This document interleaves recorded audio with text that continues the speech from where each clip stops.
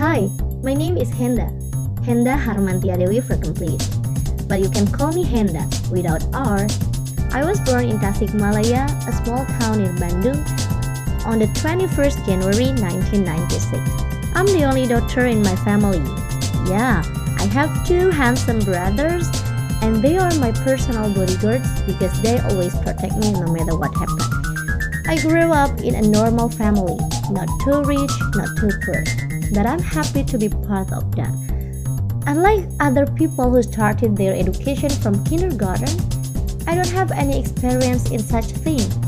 I don't know much about kids' songs or any other hand claps. I went to elementary school when I was 7 years old. Next on, I went to junior and senior high school.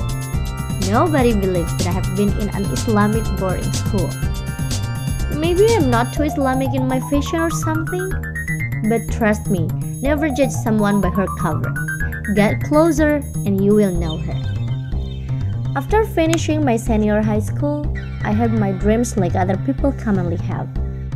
I ended up studying in Siliwangi University, Tasikmalaya, majoring in English education from 2014 to 2018. What I enjoyed the most was when I created a video project in translating course. I had to translate songs from English to Indonesian, and it was really fun. Aku pikir mungkinkah saat ku mimpi kamu sayang kamu mimpi aku.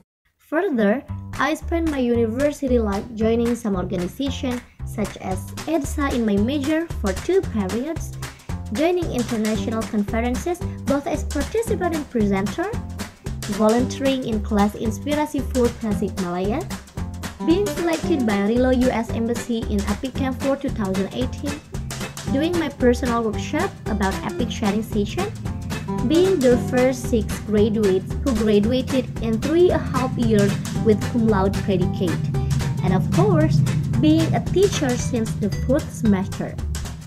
I've been teaching elementary, junior, and senior high school students, doing translating any kind of article, and even doing mentoring about research in my university.